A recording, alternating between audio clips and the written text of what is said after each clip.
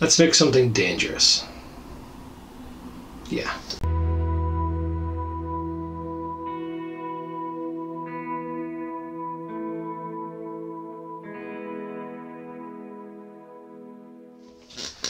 Hi guys, welcome back to Gryphon Studio. This week I've been making some treacherous crossings. So, classic rope bridge, very Indiana Jones like, and yeah, pretty iconic, pretty self-explanatory, rickety in design, but not the way I've designed mine. Mine's very sturdy and durable and designed to be played on. And secondly, kind of horrible pool of acidic something or other. I mean, it depends on what colour you do this thing. It could be anything really, but it also has pretty cool little stepping stones, all magnetic. So yeah, stepping stone crossing. How cool is that? Two interesting and pretty dangerous crossings. Let's find out how I made them. And so, starting with the pool of acidic goop, I'm taking a piece of XPS foam using a Sharpie, and I'm going to draw on a kind of shoreline, and this will give me an idea of where everything needs to be. There's a few holes here in the middle that are going to be for where the magnets will sit to allow these stepping stones to be placed evenly across the surface. I'm going to build up the edges with a bit of XPS foam offcuts, and hopefully that'll ensure a nice lip around the whole thing to hold in any water effects that are applied later.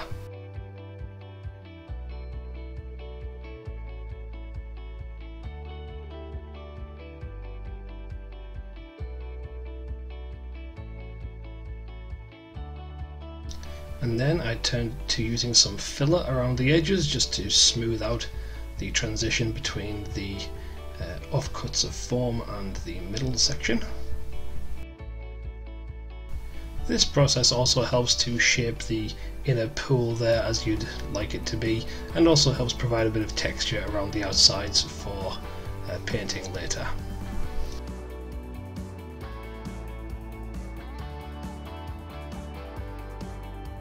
And while that filler is still wet, I transferred it to a tray and I applied a few bits of modelling sand around the edges.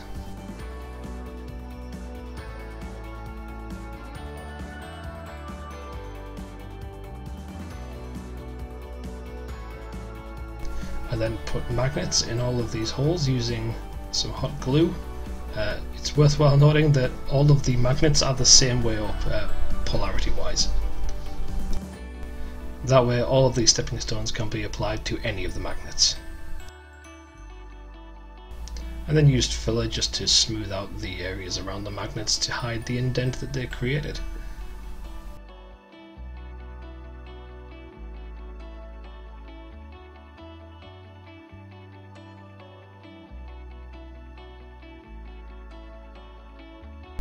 Now, I usually prefer my modular terrain to be kind of 2D, but on this occasion I wanted to add a little bit of details, so I chose a piece of XPS foam from my offcuts basket and I carved this into a stalagmite, and I textured it with an aluminium ball as well and just placed it into the filler as it was still drying.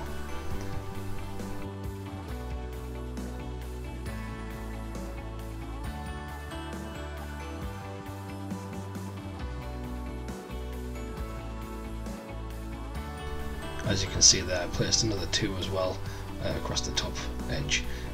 Here I'm taking a paintbrush handle and I'm just stabbing in a few holes in between where the stepping stones are going to be. This is going to hold a few ball bearings which will act as small bubbles on the surface of the pool.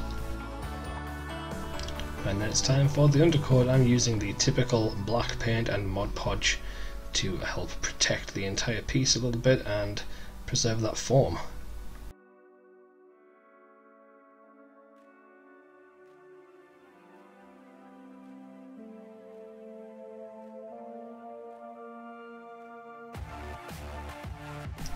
I also found a tiny piece of chain and I added 2 loops to the end so I could stick this into the stalagmites at the top there. And now I've glued in place the ball bearings in yellow there, and these magnets here are also just there to show me the respective positions of the magnets underneath, which are now completely invisible. I decided I wanted this chain to be cut and kind of strewn about across the edges just to add some extra details. I've also put in a sword there in the bottom right corner. There's a skull and a piece of bone as well at the side. And now I'm just going to glue these chains down so that they don't move. Alright guys, really quickly, the whole pool idea is going to rest very heavily on the fluid that you choose to go into it. So you can have different things like lava or kind of pink ooze, like that stuff from Ghostbusters. Maybe black could be like tar pitch or weird primordial ooze from Prometheus. Red could be like blood. Yeah, I think green though is going to be my colour of choice, purely because it could be acidic or just some weird corrosive slime, and it's just generally the most universally usable maybe. So I'm going to go with green, but feel free to just experiment with whatever colours you got, and heck, I might even make a cool lava one. Everyone likes, you know, a big lava pit. So yeah, let's get to it. Let's go with green. Okay, so obviously I chose this kind of sickly yellowy green. So the idea here was just to choose a few variations of this colour and blend them together to create potentially deep looking areas. There is going to be some water effects that is already tinted to go on top of this, but this base colour here is just in case any of the water effects doesn't cover the colour underneath, which would have been just a black undercoat.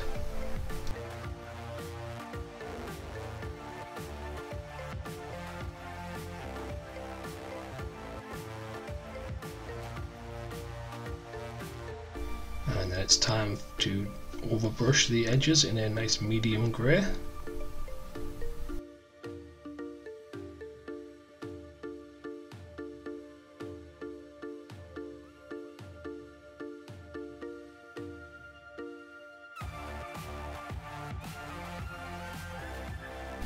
And to add a little bit of variation around the edges, I use a bit of an earthy brown tone to simulate a little bit of mud and dirt.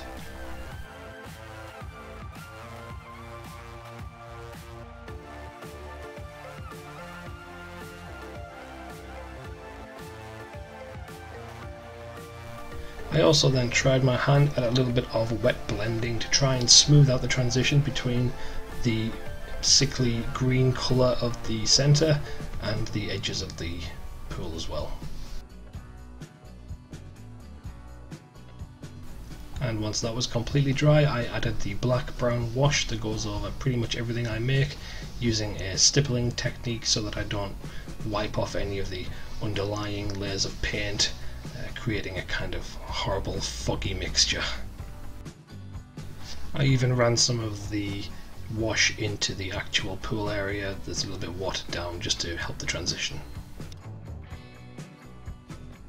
And there you go, that's where we're up to so far. These metal components like the sword and the chain all need doing, so I'm going to use some Rhinox hide on them, and then I'll hit that with a little bit of riser rust afterwards.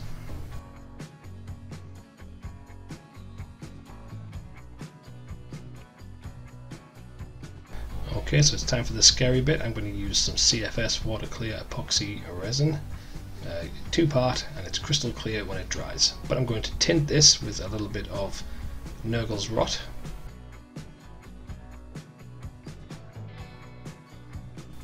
And a little bit of a much lighter green as well.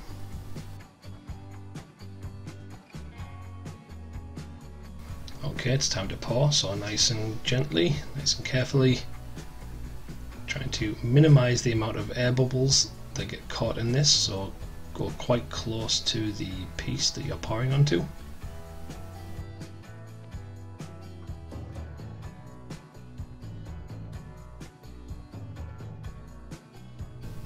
And then it's just a matter of moving it around. You can use a spatula or a coffee stirrer, a piece of random wood or cardboard or something to help smooth it out and get it into all the corners.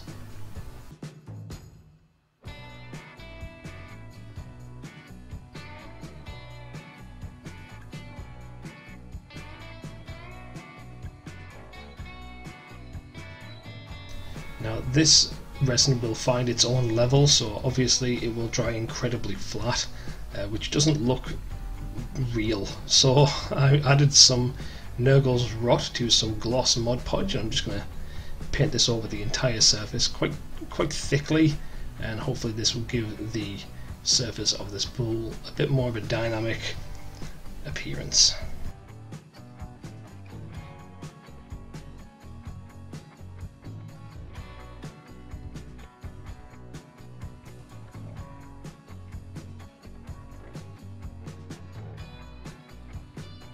But the key to making the surface look more dynamic is to blow ripples into it, and I'm using a straw because I don't own an airbrush, and this is the only way I've really got to produce this effect.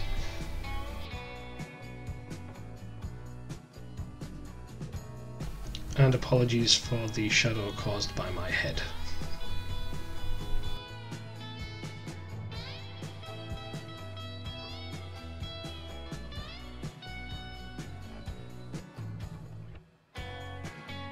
Alright, now on to the stepping stones. I originally thought about using some very thin pieces of foam, but they're obviously quite brittle and snap really easily, and with them being removed and replaced a lot, and obviously being magnetized down, I didn't want to use them. So I'm choosing to use this stuff. This is Formex. It's like a very soft but usable plastic, and I can texture the sides. It was pretty difficult. I had to use a lot of force and a few different tools, aluminium balls, rocks, things like that. So I just painted them up the same way as I painted the edges, and they were ready to go.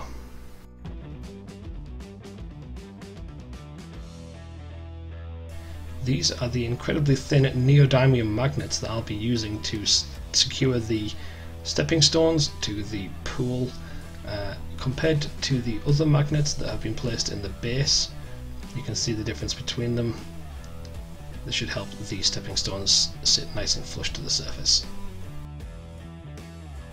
And then I'll just add a little bit of moss to the stones and around the edges as well.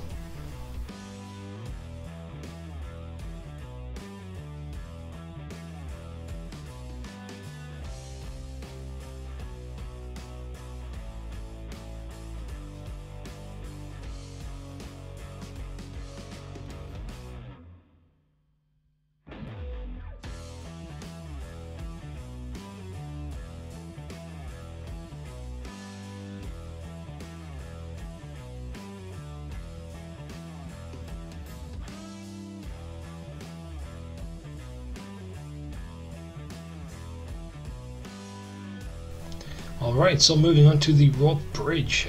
This presents a bit of a difficulty because rope bridges are by nature fairly weak and rickety and unstable, but I want this one to be usable and durable and game worthy really, so I'm putting it on a base of Formex. Of course you can use something like MDF or foam or something like that just to keep it a little bit steady. At either end of the bridge there is a 3 by 1 inch area. I'm going to cover this with a piece of 5mm thick foam. This can just ensure that the bridge is compatible and will line up nicely with my individual already existing dungeon tiles.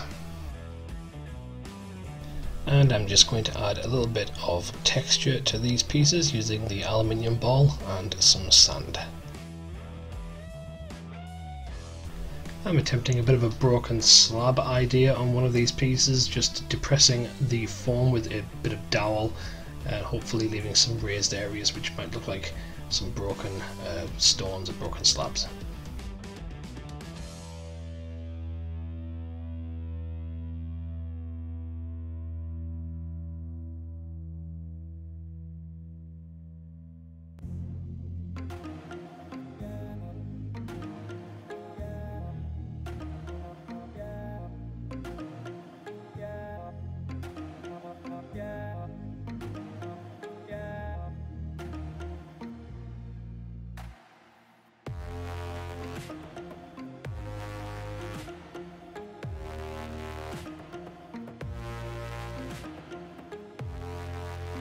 Now just stick those bits down to the base which has been undercoated with a black primer.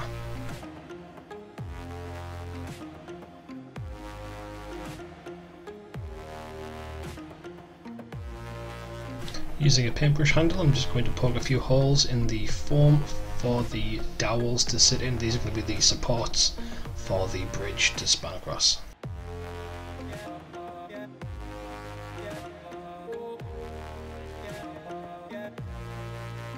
And I'm going to use good old coffee stirrers for the planks of wood that go across the rope, and these are going to be stained using my standard black brown wash. This is the same stuff that I would use on all of my stonework, and I'm just going to put them all in a little cup and then soak them in it, and then I can take them out after about 5 minutes and let them dry.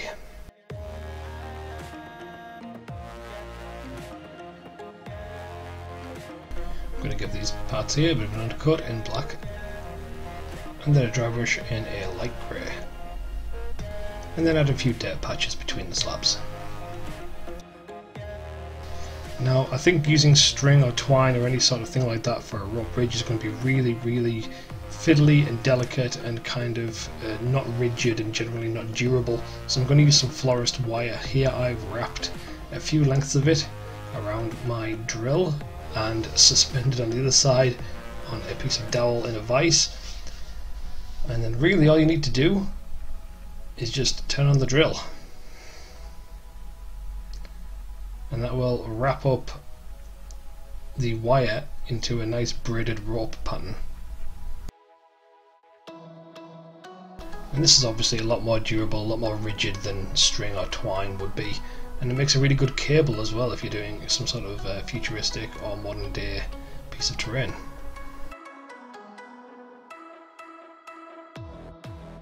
As you can see there, I've secured it to the posts, and I've used a bit of green florist wire to kind of bind it together a little bit, and that looks quite effective as a rope analogue.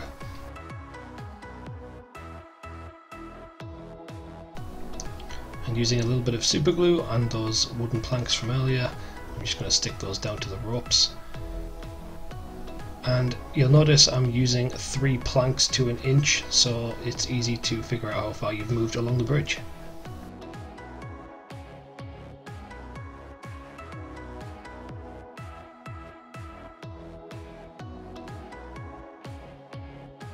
And I added the handrail ropes using the florist wire again.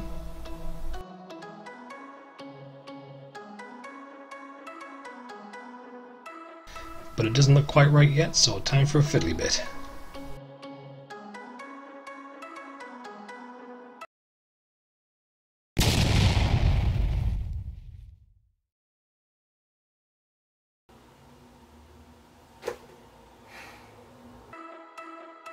So just using one strand from a piece of braided string, I'm just feeding this through the gaps with a lot of difficulty.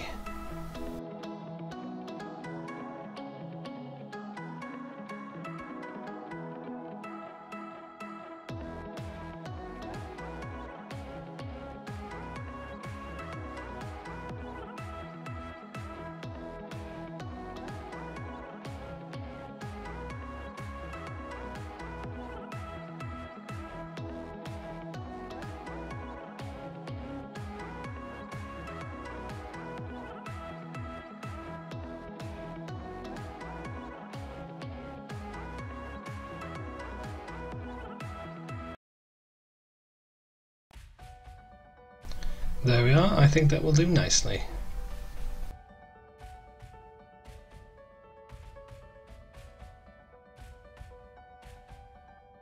Alright, now it's time to paint the ropes. So I'm going to go over all of the rope material, that's the supports and the handrails and the bits underneath the planks as well. This was a little bit fiddly and required a little bit of patience and time. And after that was dry, I gave the whole thing a nice covering of my black-brown wash. Then just blacked the edges of the base to create some negative space. And then added a few bits of moss here and there.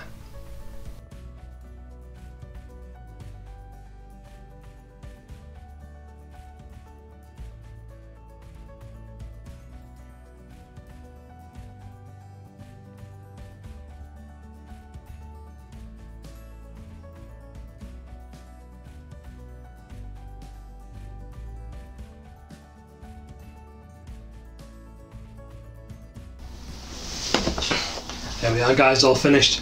So the idea with these, it's worth mentioning the dimensions a little bit. They are designed with my current D&D tiles in mind, so they are the same height along the edges. I think it's a centimetre for mine, but for yours it might be half an inch or whatever. Also, the length of them is 7 inches. Most things in D&D, if you're a D&D player, you'll know, generally move something like 6 inches during the kind of the combat phase. With these things being 7 inches long, this means that pretty much everything's going to get bottlenecked in the party. So nothing's going to be able to make it entirely from one side to the other. Some things are slightly quicker than others, but most things are going to struggle to get across this in one turn anyway. The width of the pool also is the inner dimension of the bridge, allowing a kind of acidic pit crossing type thing. So yeah, you can, if I can build up the height on either side of this pool, I can have this as a crossing and they'll work together as a kind of a dual crossing. I'm also on Instagram if you want to check that out. Feel free to go on there and leave me comments and show me your own pictures of the things that you might have made, that you might have copied from a channel. Feel free to do that and give me all your comments and feedback. Also, I am on Facebook. I don't really use that too often, but if you want to check me out and follow me on there, then you can do as well. I do have a Patreon set up, which I will link in the description as well. And that's the best way to support the channel, I think. It really goes towards helping me buy materials and supplies, glues, foam, whatever that I need to keep this channel going, and hopefully making more videos for you guys to watch. Please feel free to like, comment and subscribe.